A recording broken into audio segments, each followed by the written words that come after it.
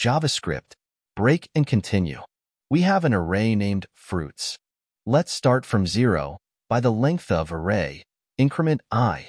Print the fruit item at index I. We don't want mouse in the fruit array. If the current fruit item is a mouse, skip this iteration. Continue to next one.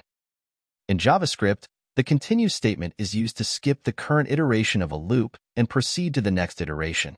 When the continue statement is encountered inside a loop, such as a for or while loop, it skips the remaining code inside the loop for the current iteration and moves on to the next iteration of the loop.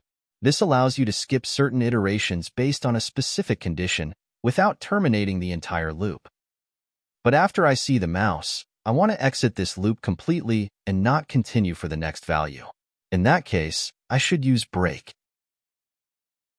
In JavaScript, the break statement is used to exit a loop prematurely. When the break statement is encountered inside a loop, such as a for or while loop, it terminates the loop immediately, regardless of the loop's condition. This allows you to exit the loop early based on a certain condition without completing all iterations of the loop. If we don't use break or continue, all values are printed to the screen.